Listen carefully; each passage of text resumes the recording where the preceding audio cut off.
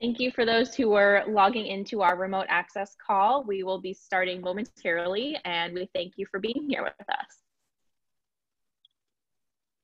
All right.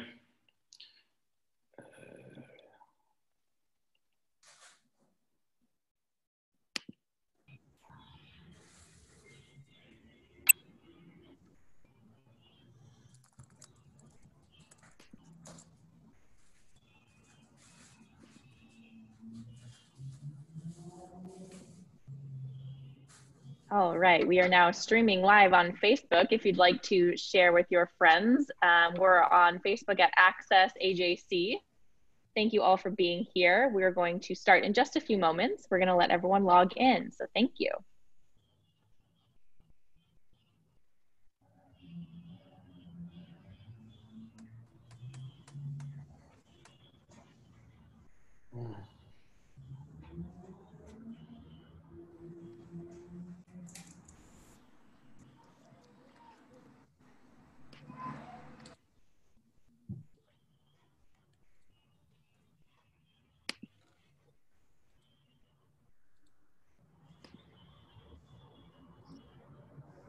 All right, thank you for joining this remote access call. We're going to give everyone one more minute to log in before we begin.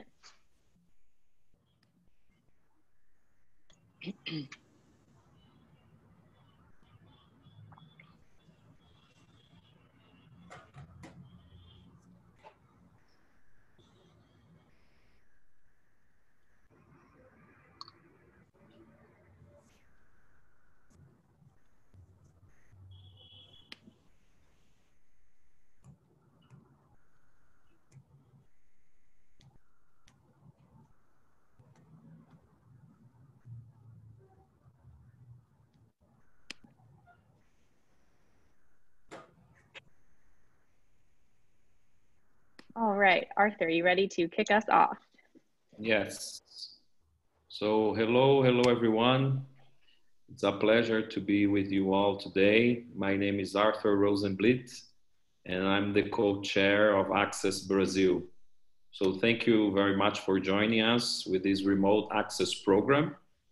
In the name of the access program is called Challenges to Democracy and Stories of the Jewish Community Resilience in Latin America. As you may know, Access is a young professional division of AJC, whose mission is to combat global anti-Semitism, defend Israel's place in the world, and promote democratic values. Israel Brazil was launched almost 3 years ago, and I was among its first members.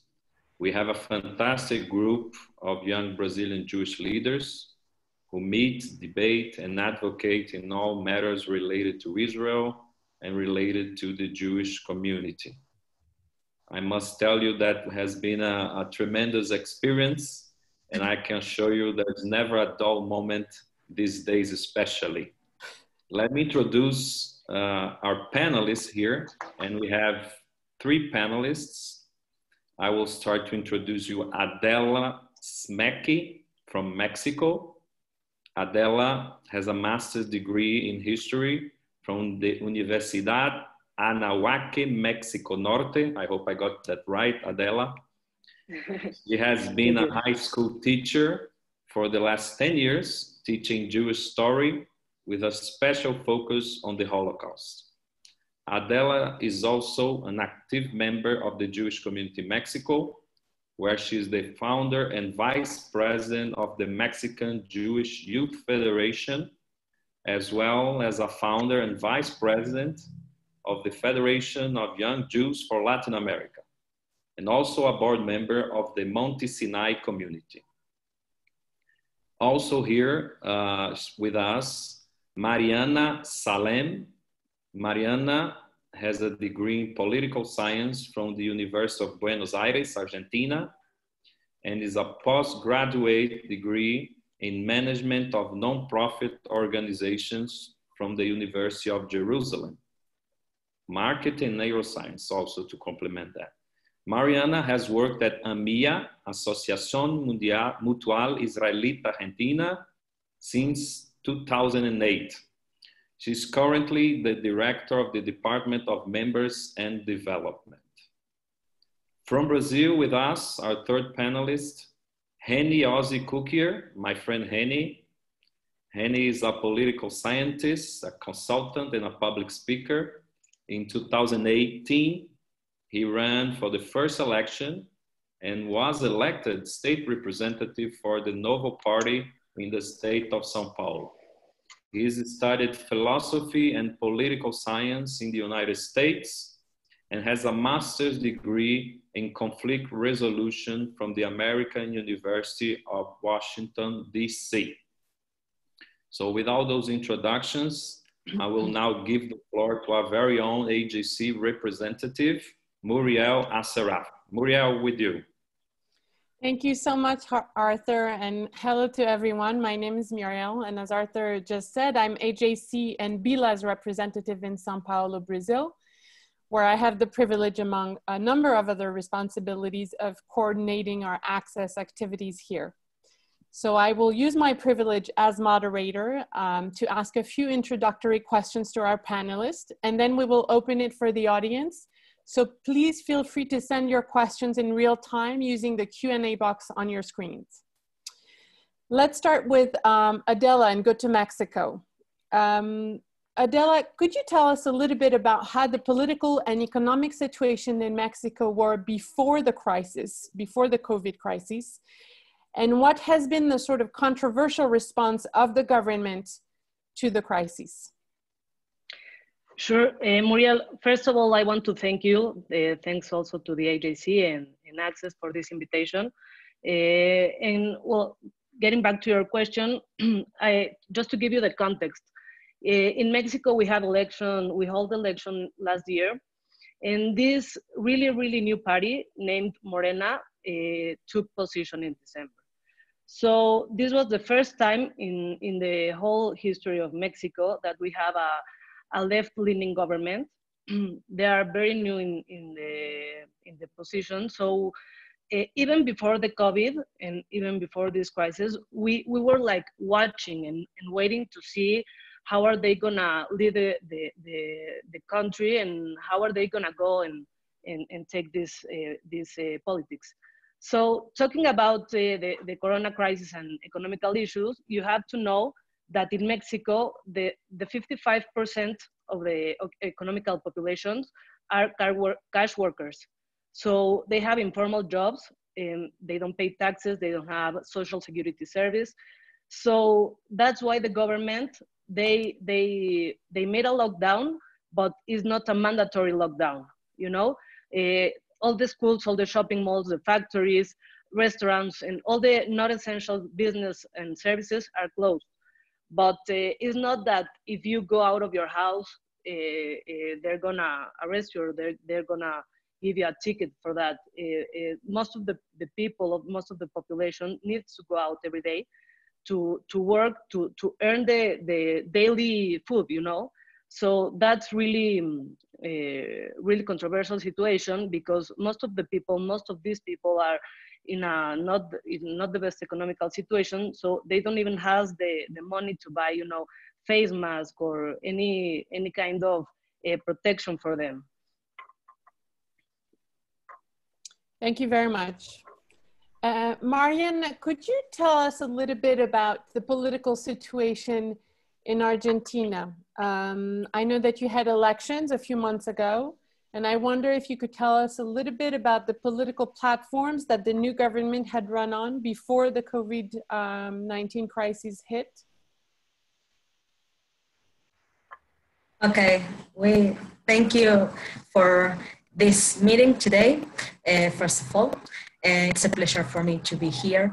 And going to your question, I have to start since 2001. Argentina at that time was under a very hard economical and social crisis.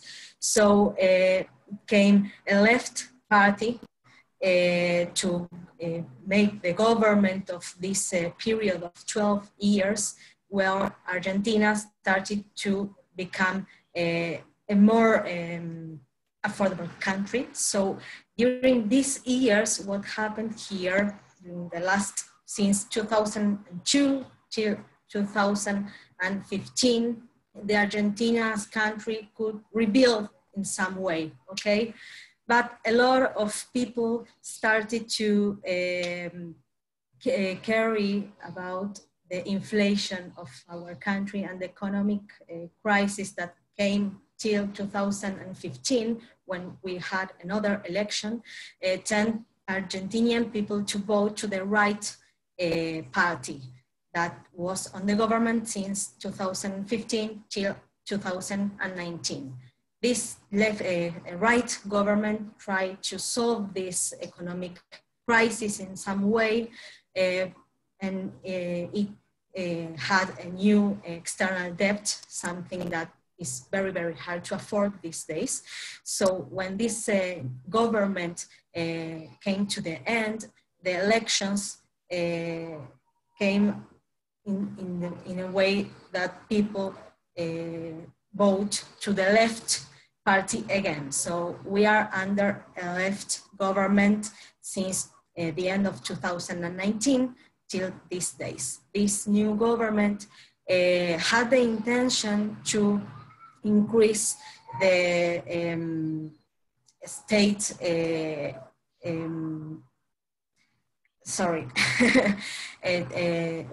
increase the expenditures, thank you, of the state in order to make our economic be better. But suddenly this pandemic came to us. So, well, the plan of how to reconvert the economic situation in Argentina, it's like stopped right now, okay? So the pandemic brought us a new scenario where we have to carry about the health trouble these days. So we were living under a very hard political crack between two parties, and the society very, very divided between these two parties or economic visions. And these days we have like a collaboration atmosphere here between these two parties. But the economic situation is going worse. It's our context is very similar, like Adele told us before. A lot of people here has informal jobs. So, and the little and middle enterprises are going into cracks because of the quarantine. Here in Argentina, the quarantine is mandatory, so no one can go out their homes, and a lot of people are losing their jobs, or the enterprises are closing, even when the state has different programs to solve this situation. Well, it's very, very hard these days in terms of the economic context here in Argentina. Adding the issue of the external debt, that at the end of May, we have to take some decisions in order how Argentina will be in front of the external markets and the world all around us in a context which in the international scenario is also very, very hard. Thank you very much, Mariana. Henny, in Brazil, the current government was elected on a promise of change for Brazil after years of ruling by the left-wing party PT, the Partido dos Trabalhadores, the Workers' Party, we could say. Has the government been able to deliver on that promise, at least until COVID-19 hit the country?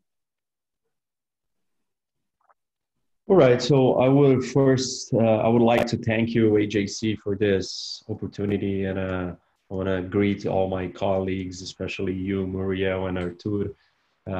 Me and Muriel, we worked together at AJC some time ago, and it was a pleasure to meet her again here in Brazil. All right, so, I mean, we have to remember the context, right, Muriel? And one thing that people forget, the country became very polarized because of the election. There were no real alternatives to beat PT. which was the former leftist party that was involved in such a huge, some people say is the world's largest corruption scandal in the democratic world. Out of that context, Bolsonaro became elected. He saw himself as an outsider, but in reality, he has been a legislator for more than 2 decades. So he was a well-known figure, not very important, and without any major accomplishments in his job as a legislator. But he got elected. He had a very strong opposition towards PT and everything that happened in the country in the past 14 years. So that was the appeal for his election. A lot of people didn't have him as the first choice, but they understood that we could not continue, especially after everything we saw, the arrest of the former president, Lula, and many other things in the country, PT to continue to be ruling. So a lot of people say, okay, but he has good ministries, and he surrounded himself with some very qualified people. One of them was the famous judge of Lava Jato, the scandal corruption operation, and Moro became his Ministry of Justice and was one of the main pillars of his administration. So on one side you had Moro as the guardian of ethics, morality, and a new fight against corruption and security, which is a big issue for Brazil. And on the other side you have Guedes, which is the guru for the economy, is a liberal. He promised a different path for Brazil. And you have those two segments working. Bolsonaro did not have a good way of negotiating and approaching Congress. So he didn't cope well with the legislative power, and that didn't help him to advance many of his proposals during this first year. But we were successful in bringing pension reform to the country. That was not so much his accomplishment or his success, Bolsonaro, but was a general, or I mean, I would say like Congress acted, and that was good, and it brings some perspective for the economy. You know, like the economy was starting to taking off again.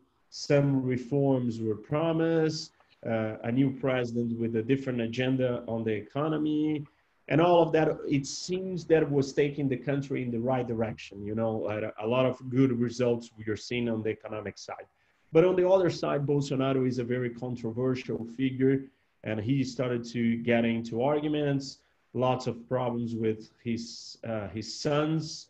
They are also politicians, and there are stories, scandals, investigations.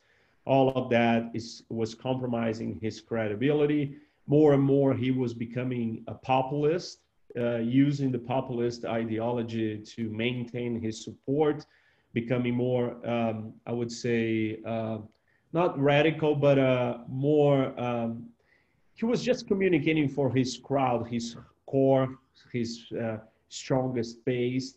And that was alienating a lot of people and alienating a lot of possible allies. In a democracy, you have to talk to everyone. He was not doing that.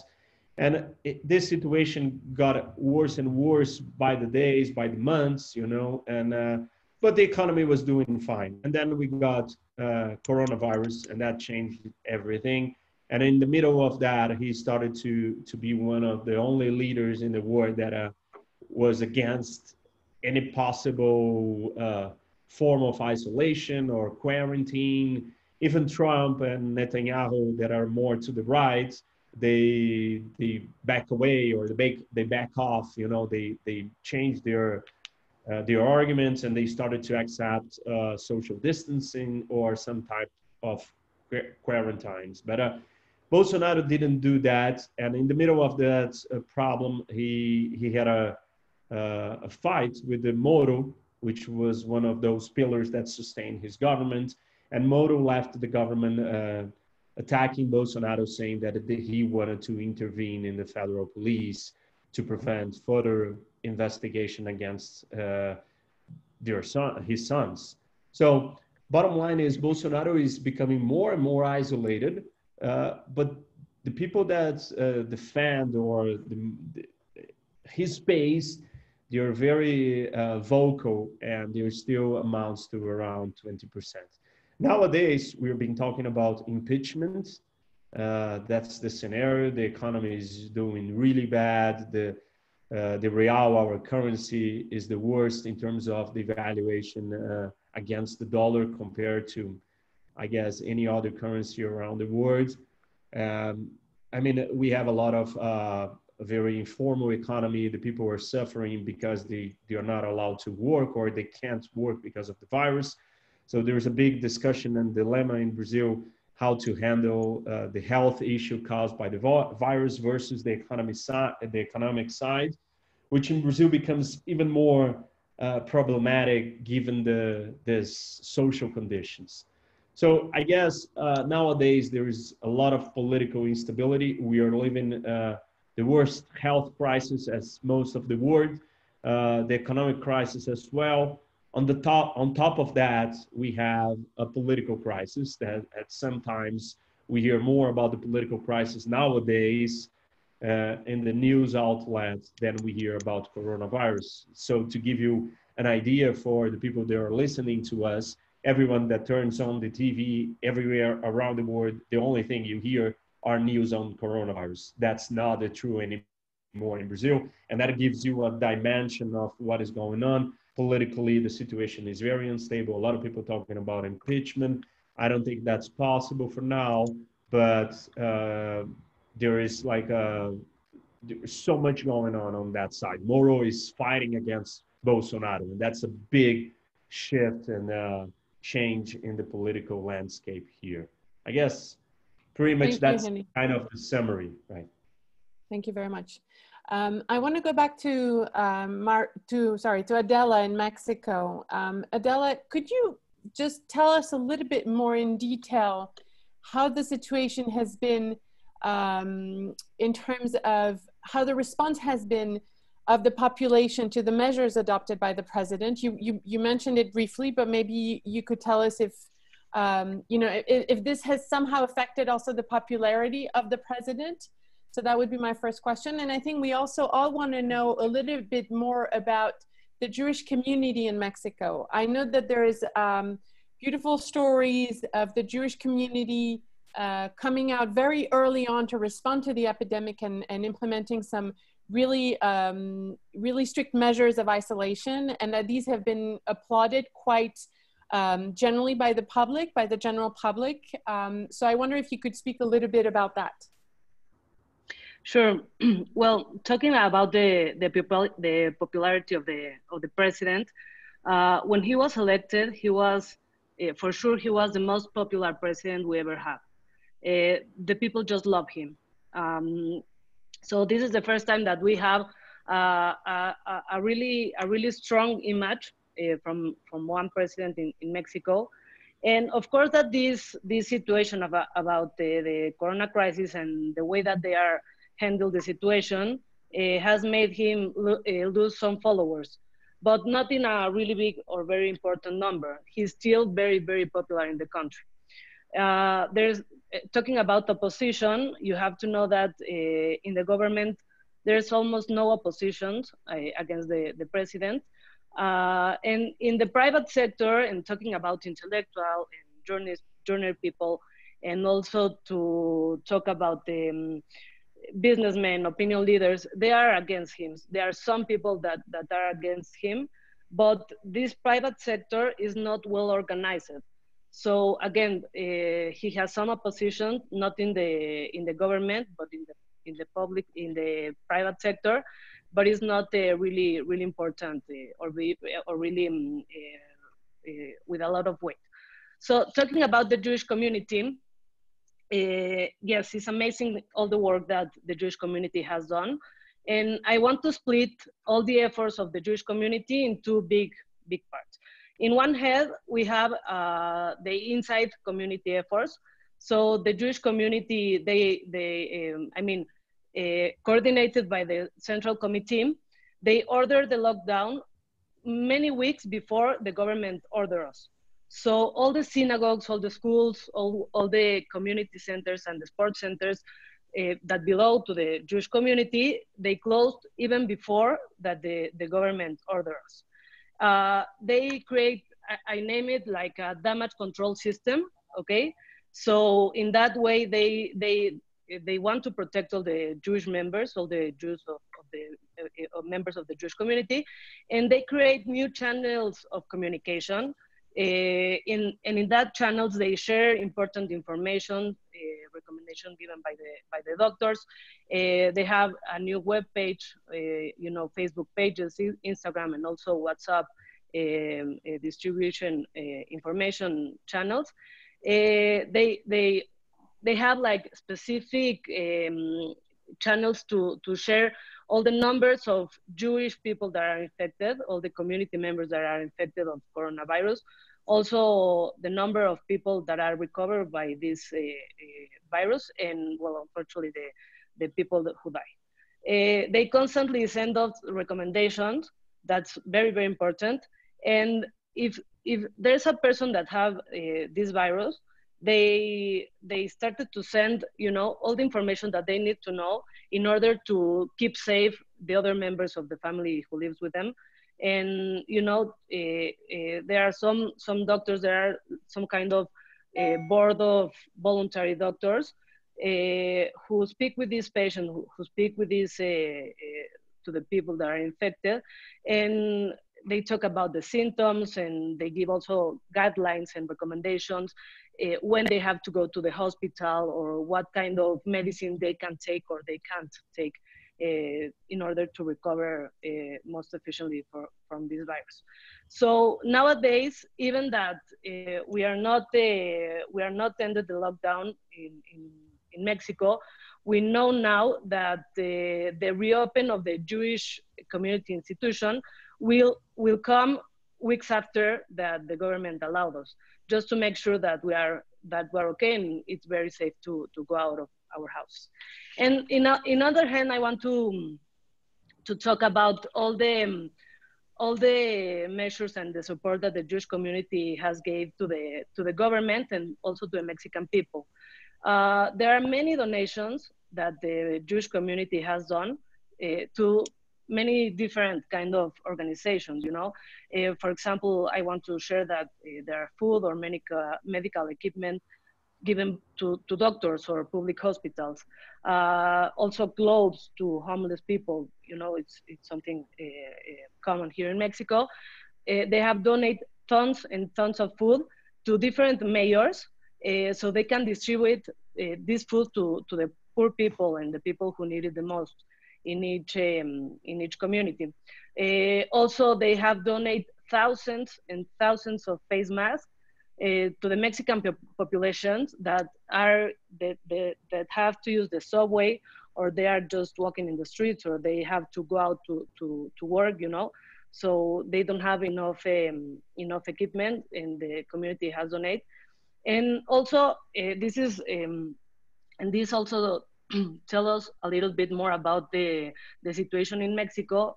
One of the main things that the community has donated is cell phones.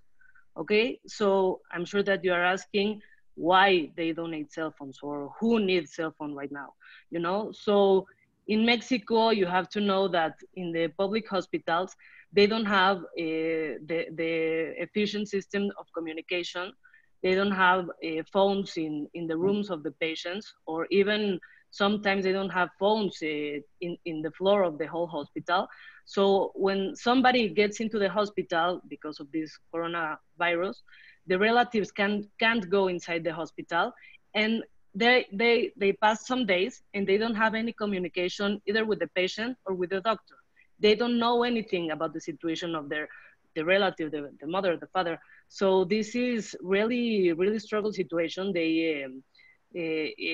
So the community has donated hundreds of cell phones to these patients. Of course, the people that are not in intensive care. So they can call to the relatives and say, hello, I'm okay. They take care of me. I'm alive, you know, the things is going well. So this has been some of the things that the Jewish community has done, either to inside the community to take care of us, to share with us update information because it's something relevant, something that I haven't mentioned yet, talking about the challenge that has the public health system in Mexico. They don't have, they have official numbers of people who are sick or the people who passed away because of the virus, but these numbers are not real numbers. Okay, and the government knows this, and they share with us this situation.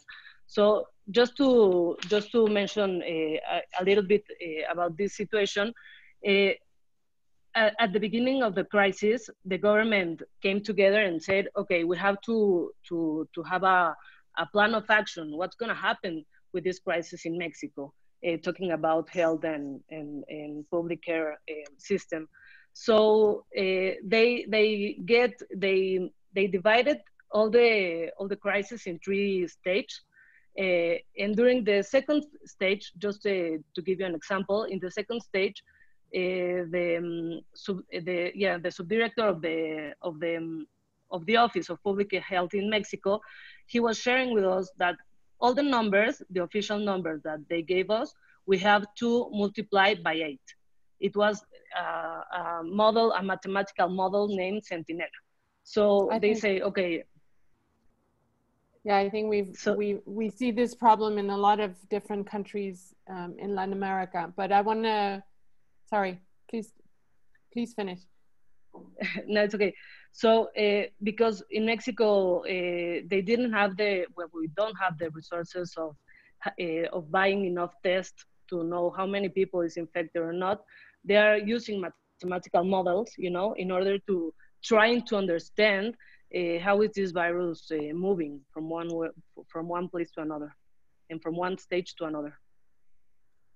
Thank you, Adela. I think this is quite uplifting in the midst of all the bad news to hear about this inspiring story of how the Mexican Jewish community really stood strong and has inspired and been applauded by the general public. Mariana, would you also tell us a little bit about the Jewish community in Argentina, which is one of the biggest ones in Latin America? What has the response been? Has there been any events of anti-Semitism or anything like that, which I hope there haven't, but could you give us an idea of the landscape?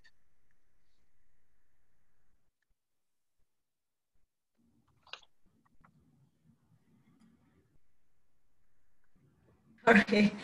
Well, yeah, in Argentina, the opposite of what Adele told us,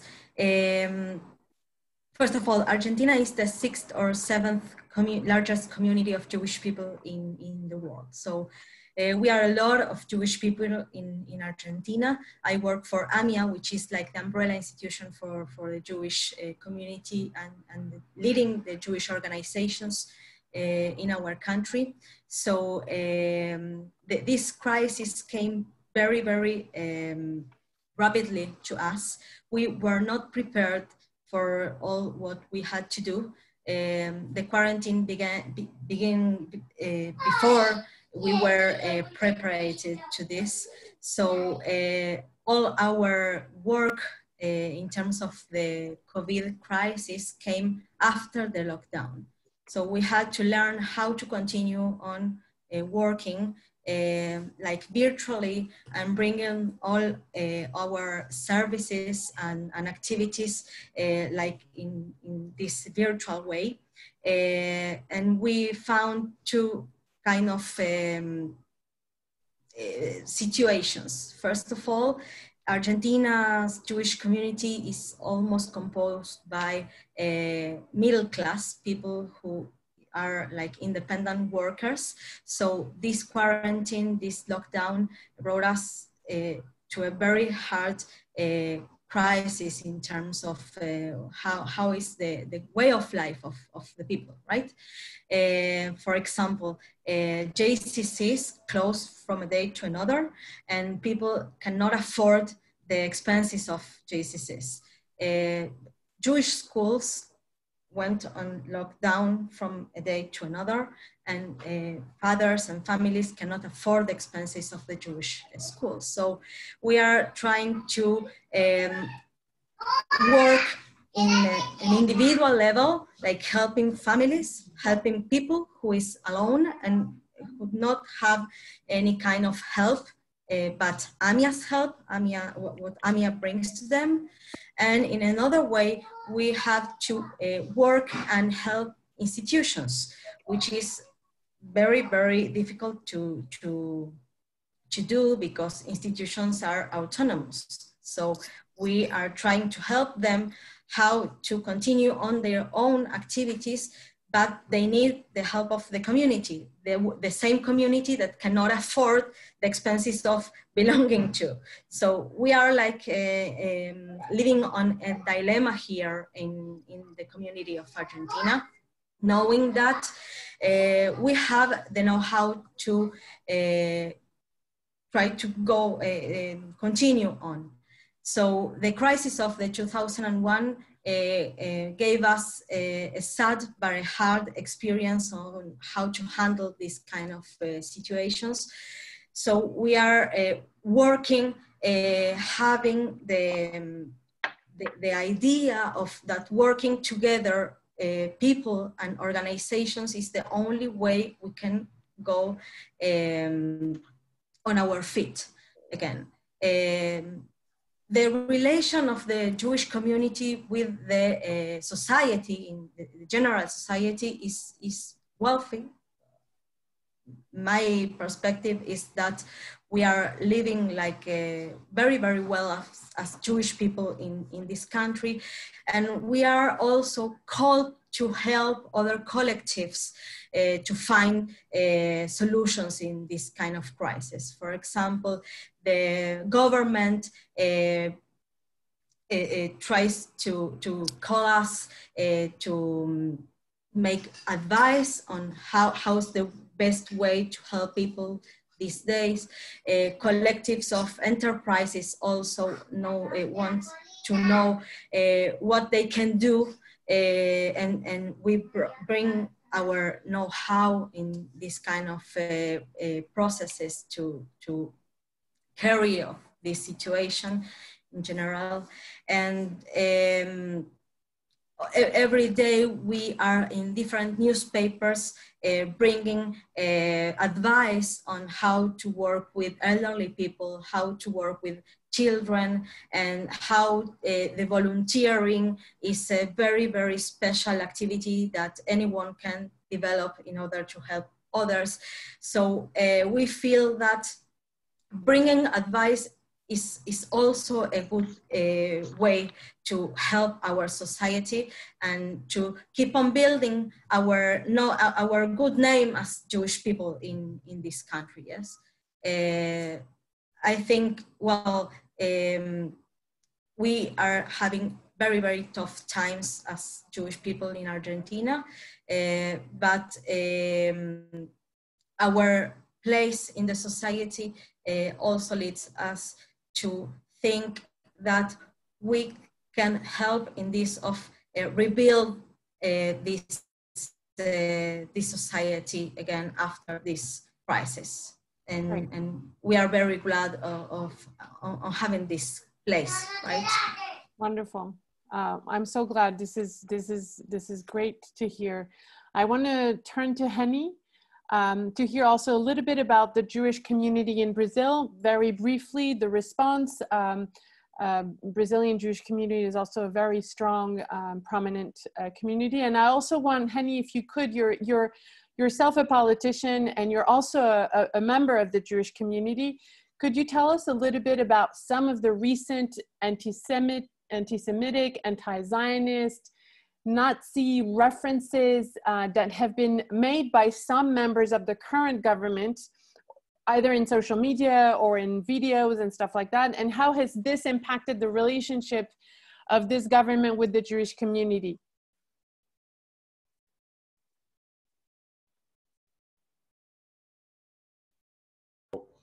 Yeah, now we can hear. You've been seeing, we've been seeing here some a few episodes that brings tension, and some of them they are in nature anti-Semitic episodes done by the government, not by Bolsonaro itself, but by other members of the government. And that has caused, obviously, a lot of criticism from the Jewish community and from other entities or players in general.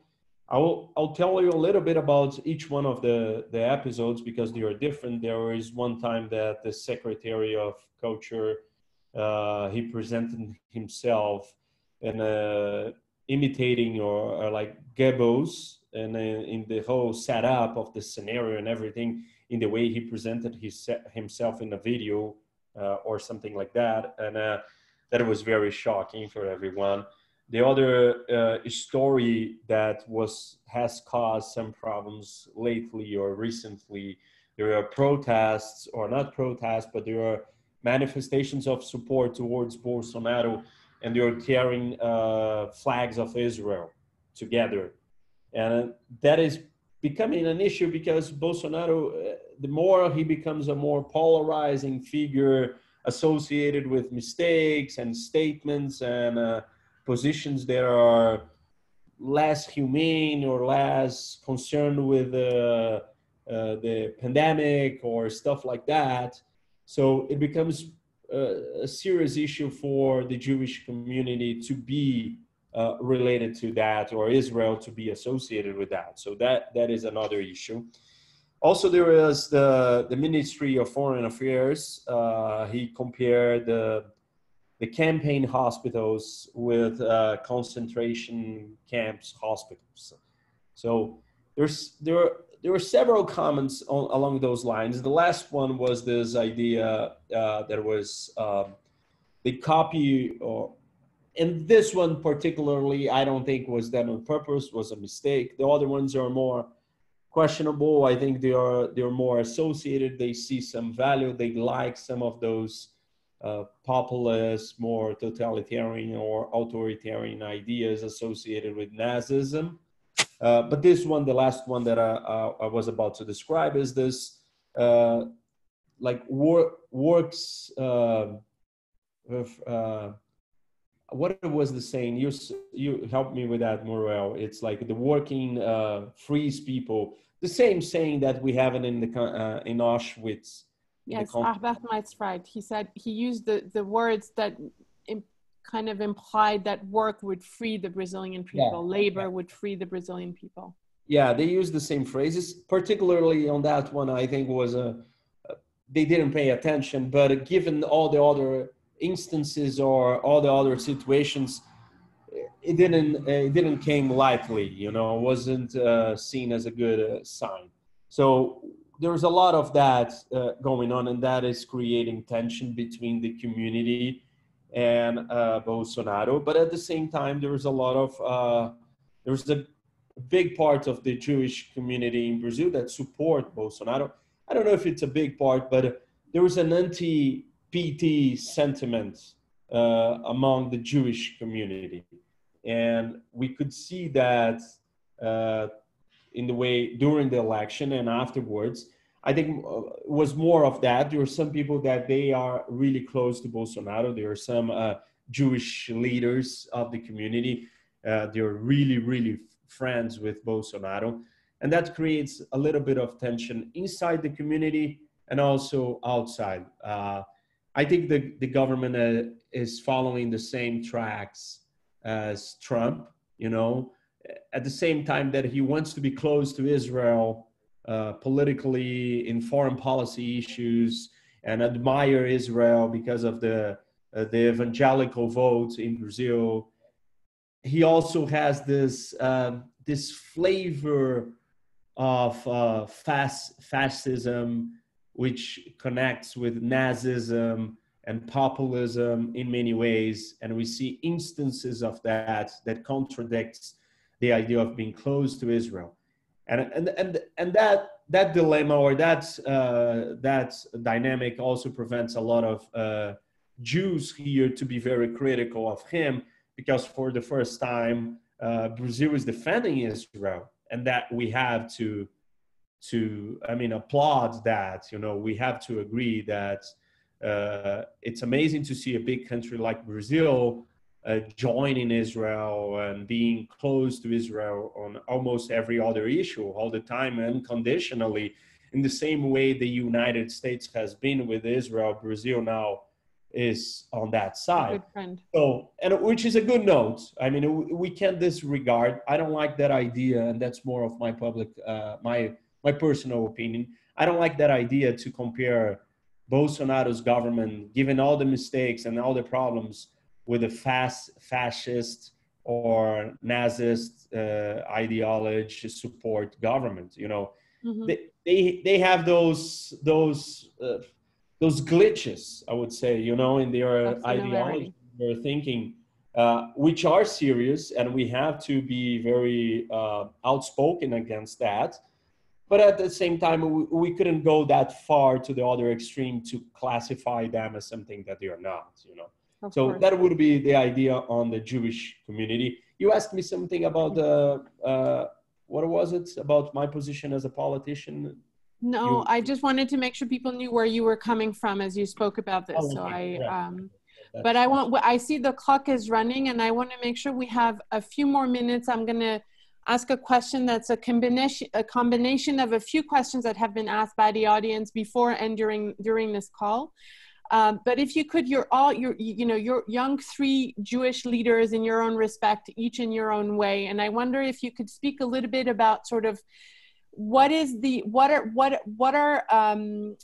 the greater opportunities for young Jews in your countries to be involved, and how does this speak to specifically to the resiliency of the Jewish community in Latin America? I think seeing young faces is already a testimony of how strong and vibrant these communities are. But I wonder if you could, in very few minutes each, because unfortunately we don't have that much more time, speak a little bit about that.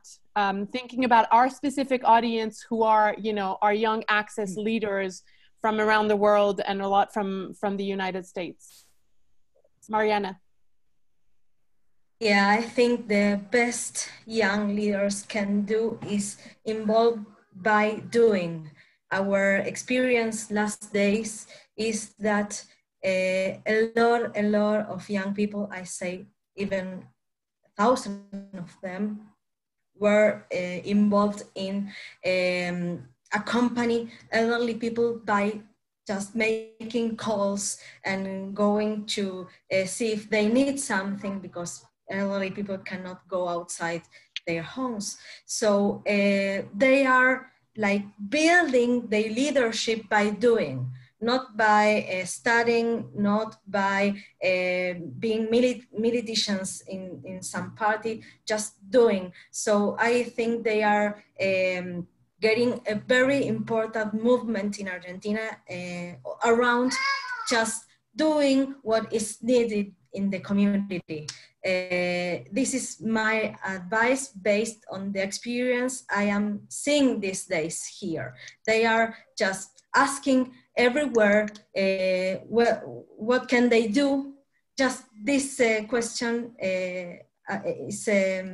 is doing a lot, because they are like it's very, very beautiful seeing them doing this. Thank you. Adela? So, sure. Talking about Mexico, what's happening with the young people here in my country? Well, because we cannot go outside of our houses, we became all of our life into a virtual life. Okay, so nowadays we have so many activities that all they are offering. All the people, mostly the young, but all the people are offering. Also, community leaders, rabbis, everybody's offering things in Facebook, Instagram, Zoom lessons, etc. And talking about the young movements in Mexico, nowadays we have cooking lessons and dance lessons, and some political activities also. They have like a lesson, well, like a lecture with the Israeli ambassador in Mexico. Also, we have social meetings, you know, where they invite us to listen some jokes, you know, and also entrepreneurship, because nowadays that we know that the economical situation is gonna be, not only in the community, also in the country, it's gonna be really, really, really bad after the Corona crisis. Nowadays, we need the most entrepreneurship and businessmen who knows how to turn around the situation. So, so get involved. And my advice to all these people, to these young leaders, get involved with the resources that you have. If you can go outside your houses, then do it. But if you can't do it inside and use the internet, you know? Thank you. Henny. Yes, I think it's very important to change our countries. It's necessary to have new people inside positions of leadership. From my perspective, I would obviously emphasize the role of politicians. We need new faces. We need new people interested in that. Part of my job or my mission is not only being an example, but I try to bring younger people closer to politics, and all my team that works with me, they are my former students. They believe in Brazil and they like and they want to help. And I would love to see more even Jewish leaders coming out to get involved into politics. I've been talking to a lot of people inside the Jewish community to create a program to form these new leaders into politics, Jewish leaders.